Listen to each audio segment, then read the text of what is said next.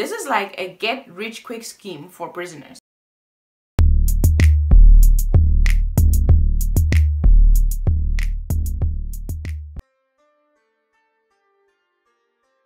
Lindsey and Scott. Oh boy. Back to the house, trying to get them together. You see, this what the girlfriend of Lindsey was saying, like, if you knew how much money he has, he might think that you'd want to steal it. And I was like, what did I say, kind of thing? I said something like, that's not even, it's not like with Destiny that she's free to walk around wherever she wants to walk around, and she can do that because she's with the ankle braces and she's in the house. But I kind of forgot about internet, you know, shopping, and that's what she's doing.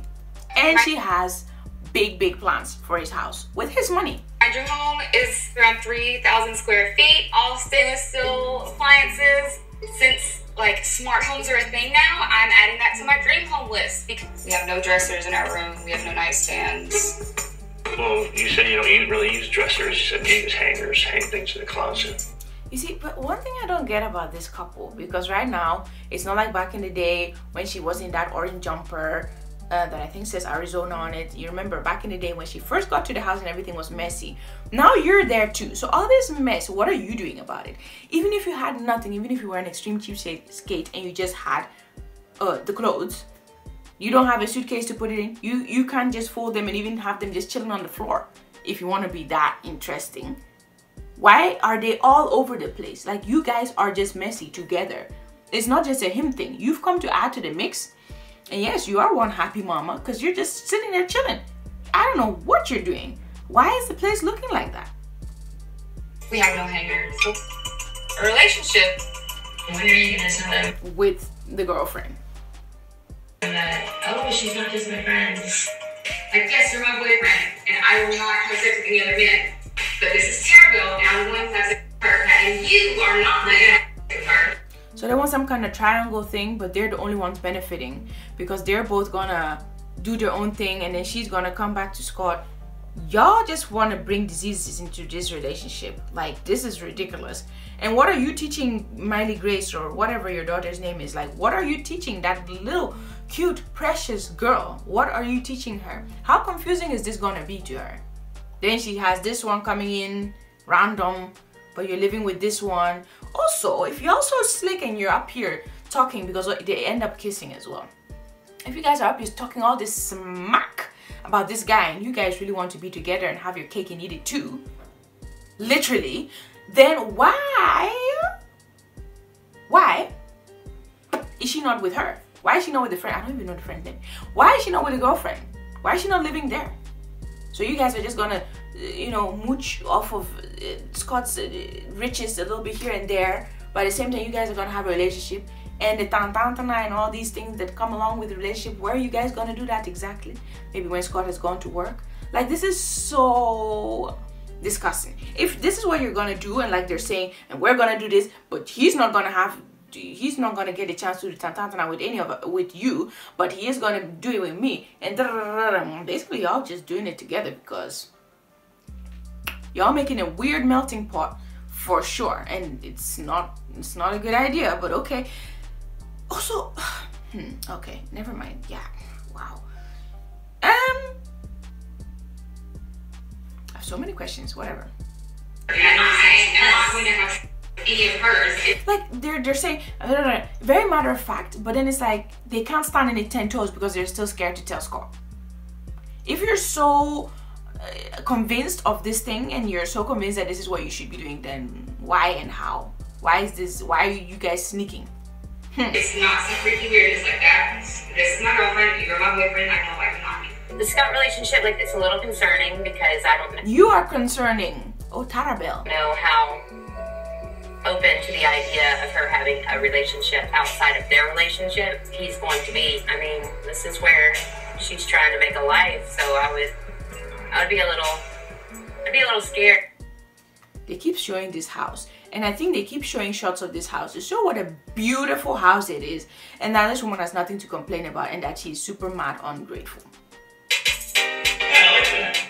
Look at this. Here comes the kid, best day ever. So big. That's all you are. I can just, if I want to give it up and give her a hug right now, I can. Really good that Lindsey and Brenda both feel comfortable enough with me to have Miley Grace, you know, move in under this roof. What else are they gonna do? Quite literally, what else are they gonna do? My friend, what else are they gonna do? Brenda, the mom, is tired. She's been taking care of this girl for 4 years. She tired. Okay, and this is their best option. This is like a get-rich-quick scheme for prisoners. This whole inmate.com and all the other places, allegedly, for prisoners. Yeah, they just go there, get somebody on the outside who is, you know, either low down, has no backbone, or just lonely, or yeah, so many things, and then boom. That's yours. Really? Yeah, really. Yeah. Good for you. You got me Minecraft.